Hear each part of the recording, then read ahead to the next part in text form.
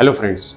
So if you are building a form for your business and thinking to use Google Form or Jotform or HubSpot form or any similar form builder, then make sure you also check out very simple, very basic yet very powerful Jotform tool.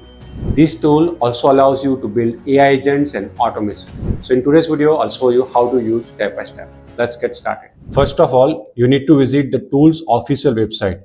You will find the link in the description. So click on it and then sign up using your Google account. After signing up, you can see the dashboard.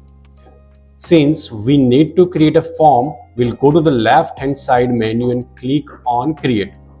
Here you can see Jotform offers a lot of features like AI agent, workflow, app, table, reports and more. Since we want to create a form, we'll click on form. As soon as you click, you will see ready-made templates available for use. If you want, you can use those, but we will create a new one from the scratch. So we'll click on start from scratch. Next, you will have to select a layout. You will get two options here, classic and card. I'll go with classic. After that, you will land on the form builder dashboard. On the left hand side, click on form element. You will see three categories here: basic, payment and widgets. So for example, if I want to add a full name field, I simply drag it from here and drop it into the form.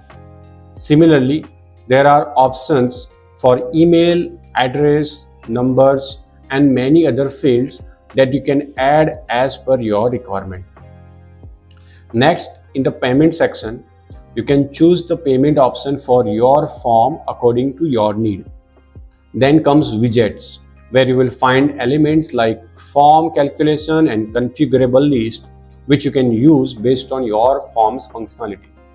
If you want to edit the settings of any form element, just click on it. After that, you will see its settings where you can configure or delete it. In properties, you will find options like general, optional and advanced settings, which you can modify as per your needs. You can also preview your form here.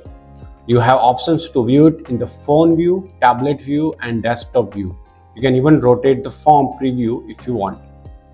If you wish, you can also add your company's logo here.